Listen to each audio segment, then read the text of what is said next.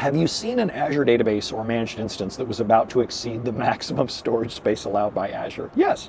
How would you go about resolving instances where the cloud storage limits are going to be exceeded sooner or later?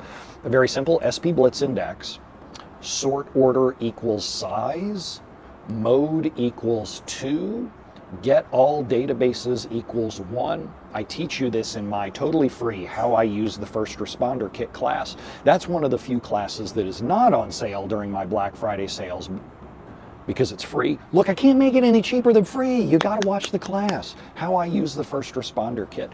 Totally free. I teach you how to sort your objects by size inside there. And I even cover this scenario inside this class. I constantly run that with clients and then say, hey, tell me what these largest tables or largest indexes are here for. And over, clients go, oh my gosh, I didn't realize we still had that copy of sales from 2013 still in the database.